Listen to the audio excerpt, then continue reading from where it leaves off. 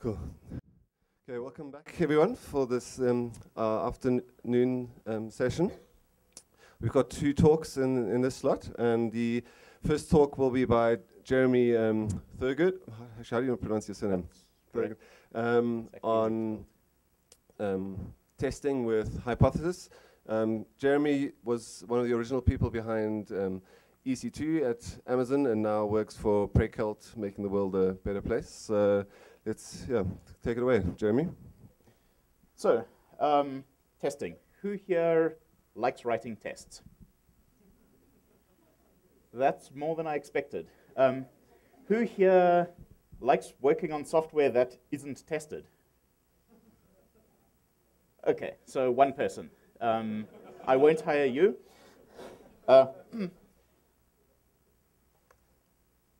So, this is a talk about property-based testing. What is it? Why do we care? How will it make your software better? Well, let's start with an example of a thing that we want to test. This is a very simple data structure. Did my audio go away? No? Something? I don't know. It's a naive priority queue. It says so right in the class name. It's an implementation that fits on a slide. Don't ever use it in production. It is very slow because it sorts its entire set of objects every time.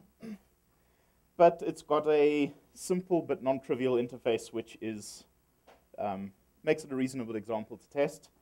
And maybe you do want to implement a much better version, which is higher performance and doesn't sort itself every time.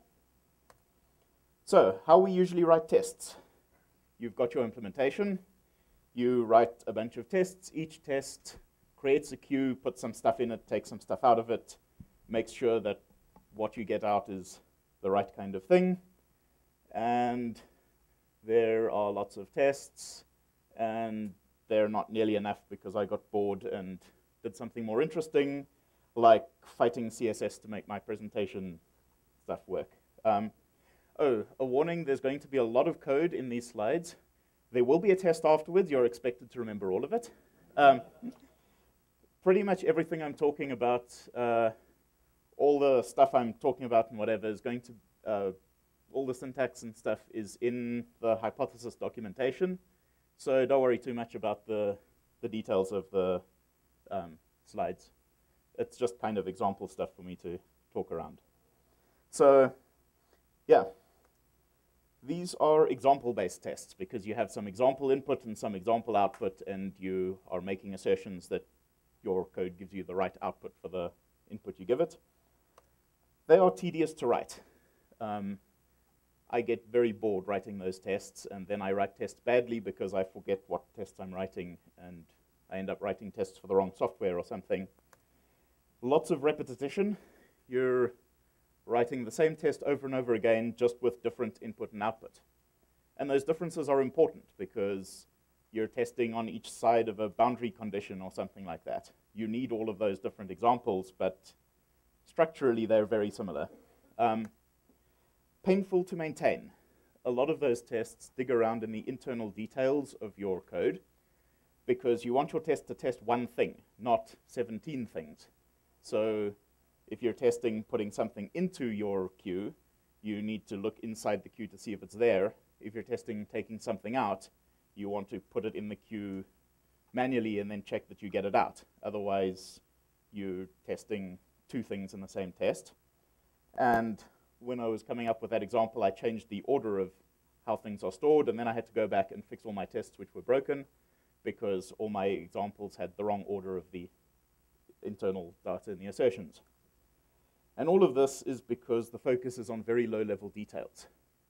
You're saying, I have this stuff, I give it to my code, I get this other stuff back, or it changes the world in some way, and I make sure that the state of the world after running my code is what I expect it to be. So lots of trees, but you can't really see the forest. But still, better than no test at all. At least your code is running and you can pick up syntax errors and find bugs for things that you're testing for. So, given that example-based tests aren't the best thing in the world, how do we want to write tests? In a world made of unicorns and kittens and rainbows where everything is perfect, we can just do that. From magic, import assert correct, give your code to assert correct, and it tells you what your bugs are and how to fix them. But how does assert correct know what the correct behavior is? Obviously, because you've got unicorns that can read your mind, but half the time I'm writing code, I don't know what the correct behavior should be. I don't know until I've run it in production and discovered that when our telco claims to be giving us UCS2, actually they're giving us half the messages in Latin 1 and the other half is in UTF-8. So a big part of testing is determining what is correct and then encoding that in some way so that you can make assertions about it. So we've got our example code. It's a priority queue. Let's define some correctness for it. Priority queue conveniently has 2 words in its name. There is priority and then queue. So priority means that whatever we get out of it is in priority order. For our implementation, the ordering is smallest first. Maybe it's timestamps. You want to process the thing that's due soonest first. So we can write some code to do that. Assuming we've got a priority queue, which is the first parameter there, and a list of items. We put all the items into the queue, and then we check that we do actually have the right number of items in the queue. And then we take items out one at a time, and we assert that the item we've just taken out is not smaller than the last one. And if you do that for every item in the queue, you're guaranteed that you will never have your queue give you a small item after a big one, unless you've got new things being inserted while you're removing. This property doesn't account for that. I'll talk about that stuff later. So there are lots of ways that you can implement something that has this priority ordering property. You could write a queue which just never returns anything. That meets this property. You could write a queue which just gives you none all the time. That meets this property as well. But there are lots of queues that don't meet this property. A stack doesn't, unless you happen to put your things in reverse order or whatever. So this tells you something about your priority queue. It says that no matter what it is priority something or other. It has ordering. Then there's the queue part. A queue, one of the properties of a queue is that everything you put into it is returned exactly once. If you put 3 things in, you'll get those same 3 things out. In our case, you won't necessarily get them out in the same order, but you're not going to get 4 things out, or 2, or duplicates, or different things from what you put in. So the test for that is pretty straightforward. You put everything into the queue, you then take it all out again, and every time you take something out, you check that it was one of the things you put in, and then throw that away. And then at the end, you should have nothing left. So those 2 properties together, that defines a priority queue. Or at least, in this case, a priority queue where you put everything in first and then take it all out again, because more complex stuff won't fit on a slide. But these are meaningful. It's much more meaningful than saying put B, C, and A into my queue and make sure that I get A, B, and C out. They're more general. So that's an example of sort of a hypothetical property-based testing. The focus is on high-level requirements. You're not looking at specific input and output. You're saying, what is the meaning behind this code? What is it actually supposed to be doing? So your properties define behavior. The behavior of the priority queue is it gives you back exactly what you put into it, maybe in a different order, and it gives you stuff in priority order. Now you've got these properties which you've written, carefully handcrafted, and you need to test them. So property-based test systems will throw lots of randomly generated input at your properties. So your priority queue, it'll give you lists of all sorts of exciting things. It'll give you an empty list. It'll give you a list of maybe 10,000 items, all of which are the same. It'll give you lists of nuns and strings and integers or whatever. So you get wide coverage of all sorts of input that you don't have to sit and think about yourself. Now, randomly generated input means there's a lot of noise. If your property fails when you get a list with 10,000 items in it, is the failure because your input has 10,000 items, or is it because 2 of the items in that list have some special thing that makes your code fail? So once your property test thing finds a property that fails, it'll take the input and it'll simplify it in some way and check again, and then it'll give you something that's much smaller. So if your property is failing because 2 of your items in your big list are the same, then it'll shrink down that list to just those 2 items, which makes it much easier to debug and figure out where the problem is. But it isn't a silver bullet. Nothing is. Read your Frederick Brooks. There are a lot of things you can't test this way. It's not a complete replacement for all your example-based tests, but it is a much better way to test a large class of things. Some problems with it, you like your tests to be non-deterministic, right? Fails 3 continuous integration runs, well, passes 3 continuous integration runs and then fails. Never fun. And also, if you're running your code with lots of randomly generated input, it'll be slow. If you write good properties, it won't necessarily be very slow, but it'll probably be slower than 10 carefully handcrafted tests, each running one example. But it'll find more stuff, probably. Now, this is that hypothetical example I showed earlier, but actually implemented using hypothesis. The only difference in this code is over here, I create a priority queue in each method instead of passing one in, just because it's easier.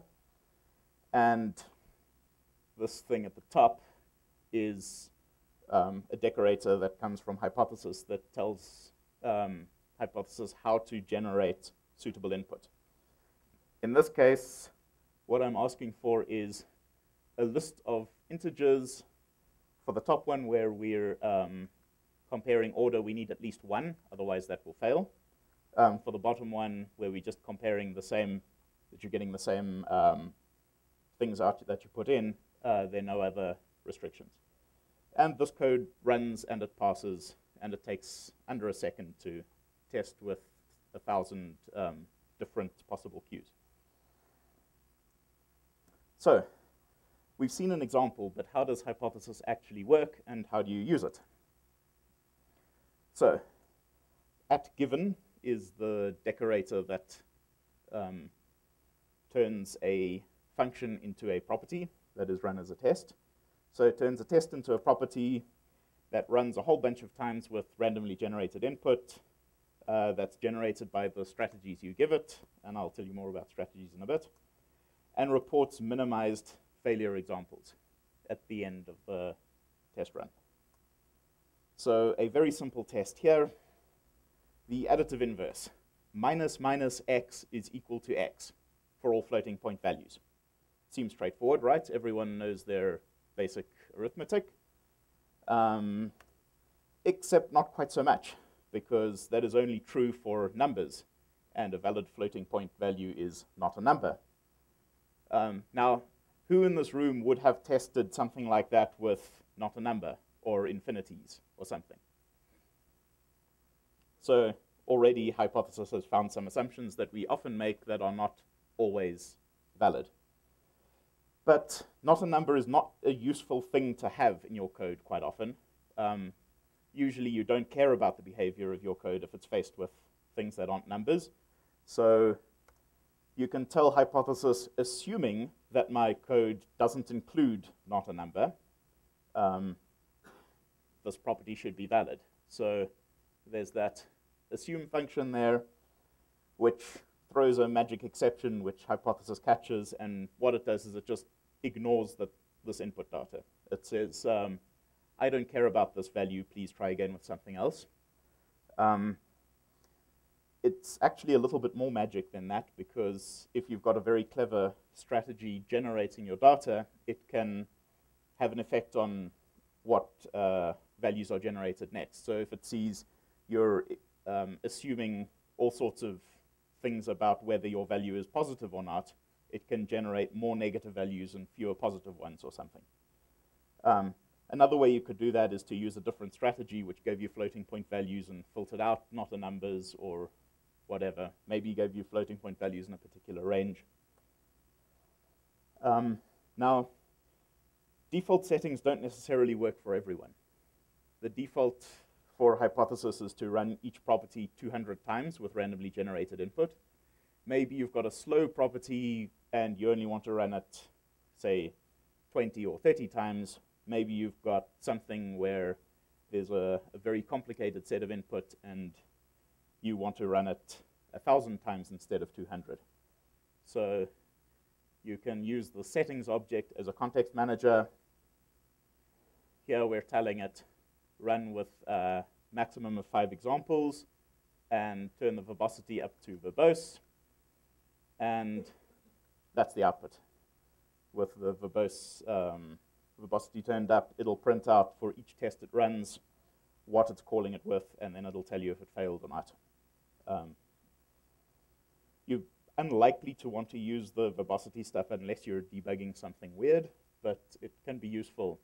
It's certainly useful for showing off what the code's actually doing. Now, minimization I mentioned.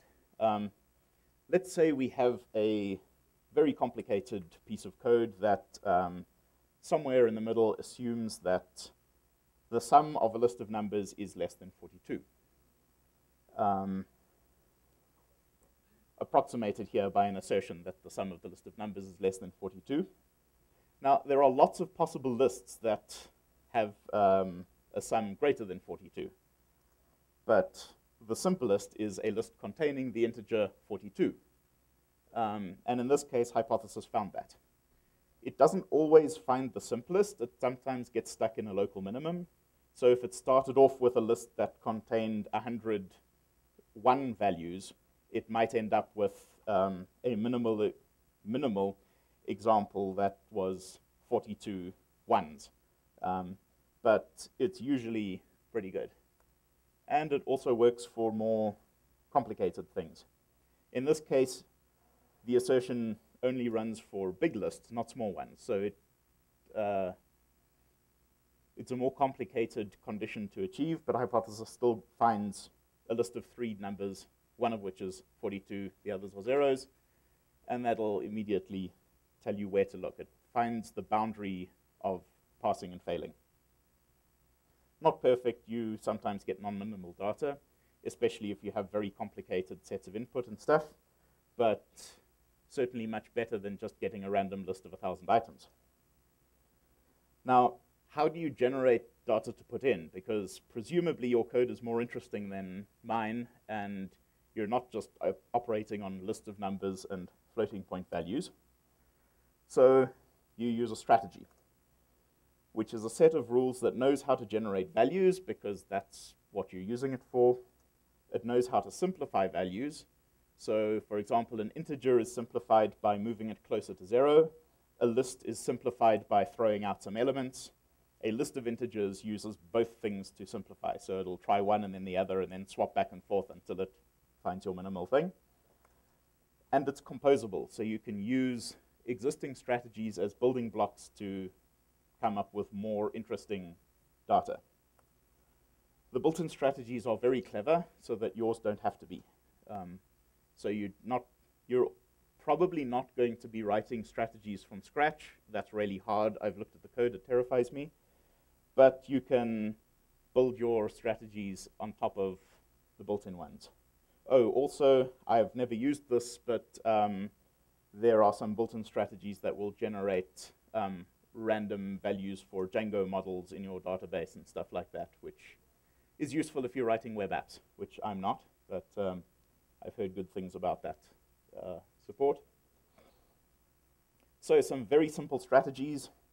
There's one that just returns a single value that you give it. Not particularly useful on its own, but it's good if you're combining it with other stuff. So you can take two different strategies and say, give me a thing from this one or that one. Something to watch out for this is that it chooses the strategy with uniform probability before it chooses any value from the strategy. So here, half of the values you get will be a string, and the other half will be none. So you'll be generating lots of nones this way. But often if you want to generate, say, ints or floats, that doesn't matter because both of those are, in theory at least, infinite sets. You can generate collections of things. So here is a tuple of a small integer and a Boolean. And you can modify the things that you're generating. So if you want to generate powers of 2, you start with an integer, and then you map that through a function which is 2 to the power of that integer you give it, and you get powers of 2. A lot of this strategy generation is sort of functional style processing of values, but it's really not hard to do once you've once you've looked into it and played around a bit. More complicated things. So I want to give my code some square text, a block of text with n lines and n columns. This uses flatmap, which is, what that does is you generate an example value, and then flatmap takes that and uses that to build another strategy, which it then generates your actual value from. You don't need to understand this. This is all documented in the hypothesis docs. But you can, from these very simple building blocks, this is what a 5-line example, and you can generate a square block of text of any size, guaranteed square. And you can also generate recursive data. So if you want a nested dictionary full of dictionaries, and in this case, strings and none, you can generate that as well. So you have all this data that you're generating, and you've got some complicated code. How do you come up with useful properties? What is a useful property? Firstly, it should be true for all input, or almost all input. Like you don't care about not a number, but you do care about anything else. If it's only true for half the possible input, then you either have to exclude half the possible input or write 2 strategies or something like that. But generally, the useful properties are true for everything. They are general properties of your code, hence the name. Secondly, and very importantly, it doesn't duplicate the code under test. So if you are testing integer addition, and your property says my output is equal to the sum of my inputs, that's not testing your code, it's testing your ability to write the same code twice, which might be a useful thing to test, but it's probably not a useful thing to have your continuous integration system run all the time. Also, it describes the code under test in a meaningful way. So back to the priority queue example, the 2 properties we had there are returns everything I put into it and nothing else, and returns things in a particular order. And those both say something about the code. Together they define what it is to be a priority queue. Also, mustn't be too expensive to check. If your property takes a second to run, and you're running 3,500 examples, that's an hour. So try to make things that are easy to check. So good properties are harder to write than good example-based tests, but you need far fewer of them to get the same, well, to get much better coverage of your code and input space. And they're a lot more useful. They're useful as well, they're more useful as documentation than example-based tests. You're looking at a test suite to figure out how to use something, and the whole suite is full of, I give this input, I get this output. That doesn't tell you very much. So some things that you might use as properties. Idempotence. If you have an operation where if you apply it to the output, it doesn't change, like rounding a number, that's an easy thing to test a property for. Once you've rounded a number, it is round. If you try and round it again, it's not going to change at all, unless you've got a broken implementation of round, in which case you found a bug. Yay. Round trip. So if you're writing something that you're doing in two directions, say forward and reverse, like, for example, a JSON serializer, you can call the thing and get some output and then do the reverse and get some output again and make sure that what you get out of the forward and reverse thing is the same as what you put in. JSON is slightly tricky because that's not always true. If you give it a tuple instead of a list, what you'll get out at the other end is a list because it serializes tuples and lists to the same JSON values. But it's good for a lot of, there are a lot of examples where this is a good thing to do. So invariance, you've got something that is true of both your input and your output. So shuffling a list of numbers. Shuffling shouldn't change anything in your list. It should just change the orders. So the same thing is true of your input and your output. Transformation is somewhat more complicated. Again, best described with an example. If your code is transforming some text to uppercase, then text.upper plus some uppercase character is the equivalent of your input text plus the lowercase equivalent of that uppercase character, all uppercased. So what that's saying is that you're expecting this small piece of data to change, and you know how it's going to change, and that small piece of data should change in this way no matter what the rest of the system is. So this is probably less generally useful than some of the others, but I've still used it successfully for some of my code. Verification is probably the closest to a normal unit test thing. So there you're saying there is something that is always going to be true of my output. If you're writing some code that turns tabs into not tabs, then your output should never have tabs in it. The checking that your priority queue gives you things in order is the same kind of verification. And then another one which is generally not applicable but really useful when you can do it is a test oracle. You have this system which you know to be correct, and you're implementing another one which you don't know to be correct. Maybe this is some old implementation that you're rewriting because you need a different architecture to implement new features or something.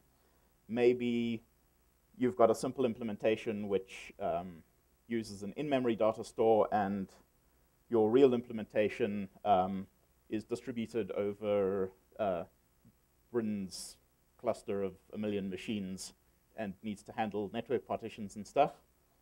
The functionality is the same, but one of them is a lot more complicated than the other.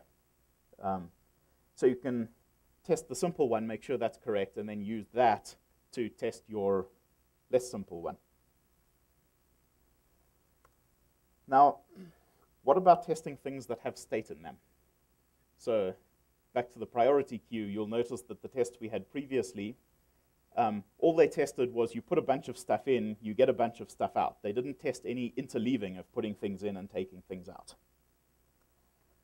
Here's our priority queue that we had previously. It's the same code.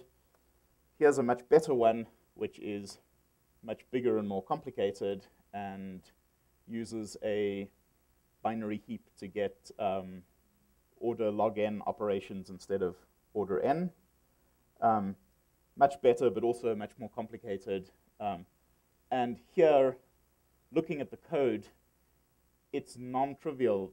There's no obvious way to see, does this behave the same depending on the order of my operations? Fortunately, Hypothesis gives you tools to do that.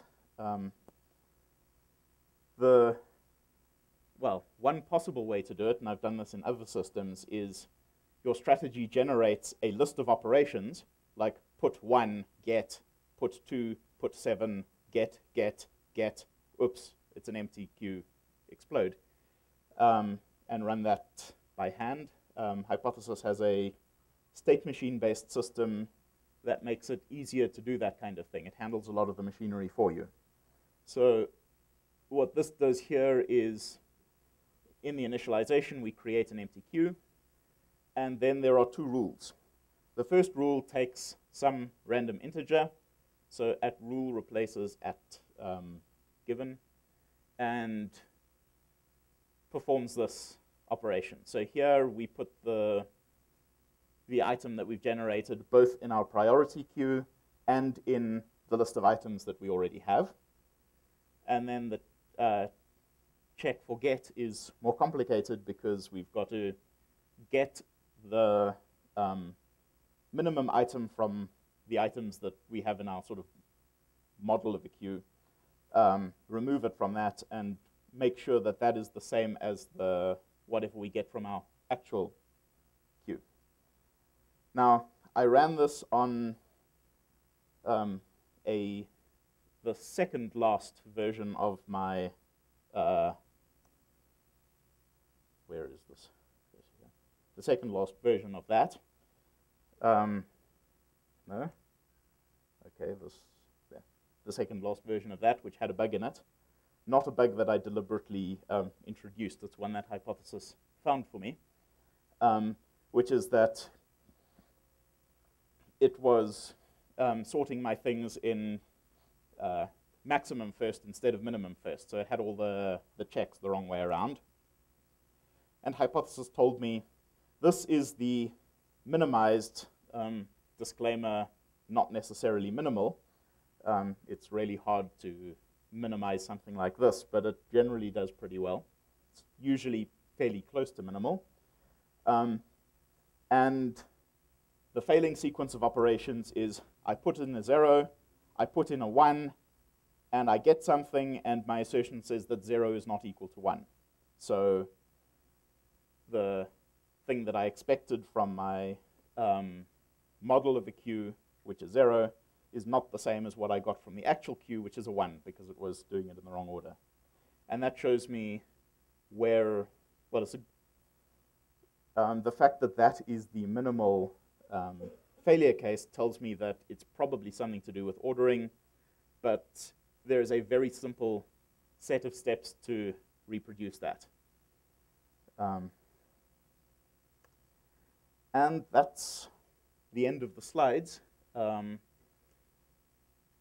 There's a lot more stuff in Hypothesis, but the docs are pretty good. And I've got a couple of things that I can show off live demos if people want, or you can ask me questions. Okay, thanks, Jeremy. Let's see if there's any questions first. Sorry, a second mic. So, do you mind being the volunteer to hand out the mic? Just make sure it's on. Sorry, the red with the red top. Just put it on. Is the mic on?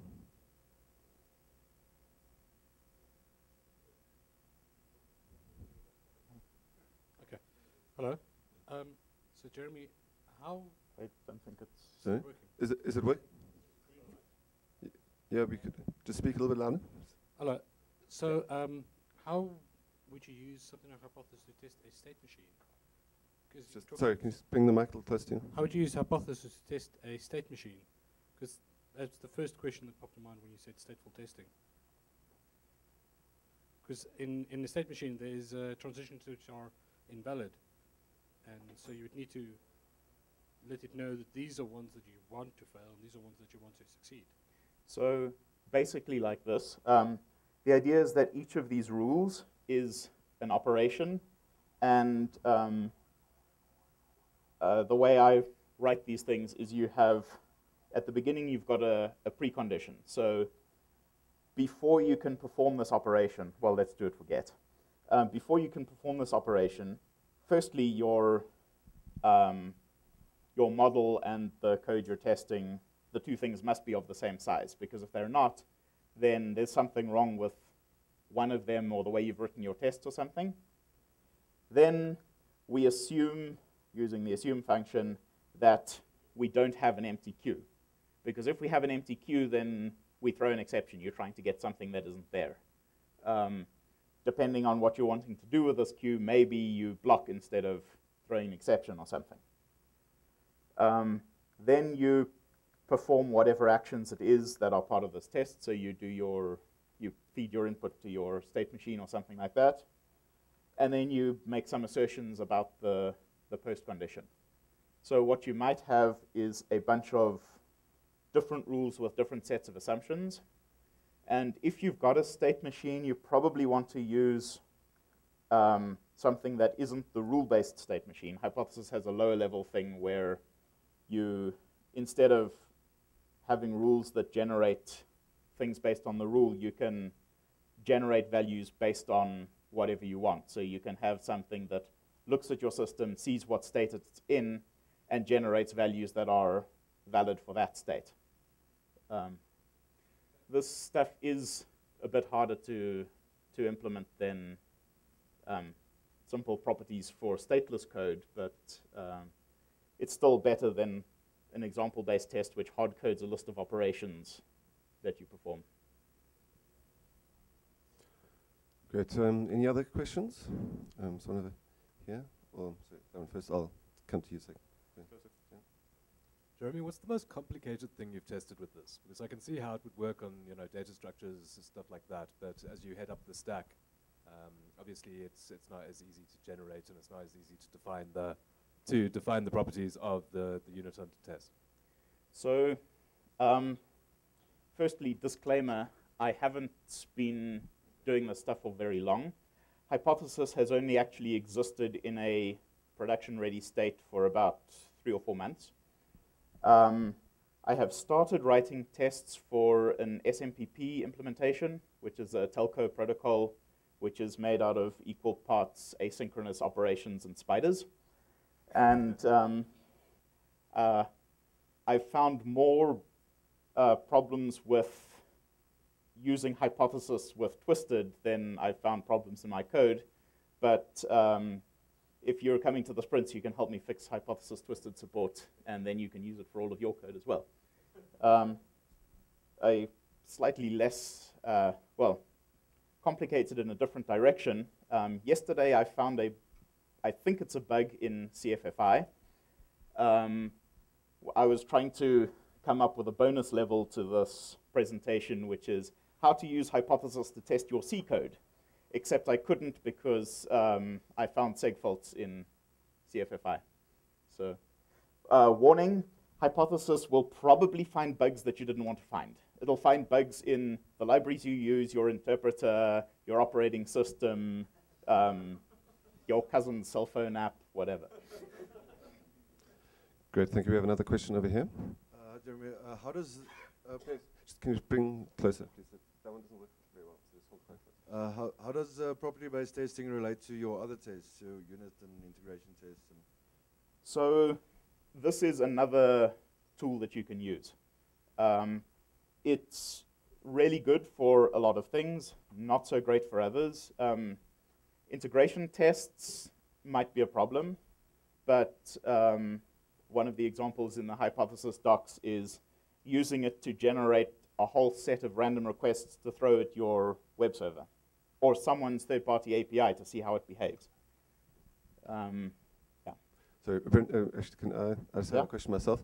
Do you think one could use this for an extreme form of test-driven development where I define the invariance of a function that I want to have and then I run a genetic algorithm on the AST to generate code that will pass all my tests?